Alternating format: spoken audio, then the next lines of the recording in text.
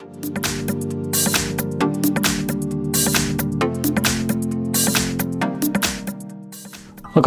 In front of me is a Redmi 9AT, and today I'll show you how to hard reset the device through settings.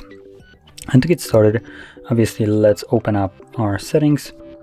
From here, you're going to go into About Phone, scroll down to Factory Reset, and then select Erase All Data.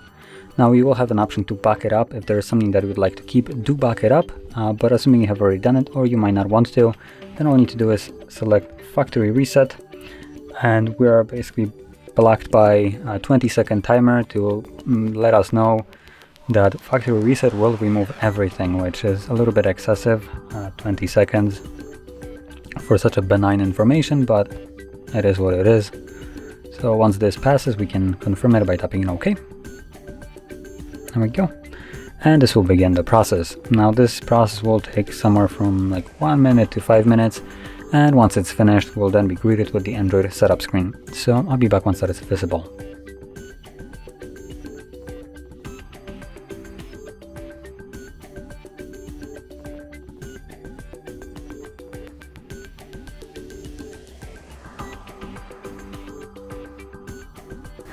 And as you can see, now the process is finished and you can set up your device however you like. So if you found this very helpful, don't forget to hit like, subscribe, and thanks for watching.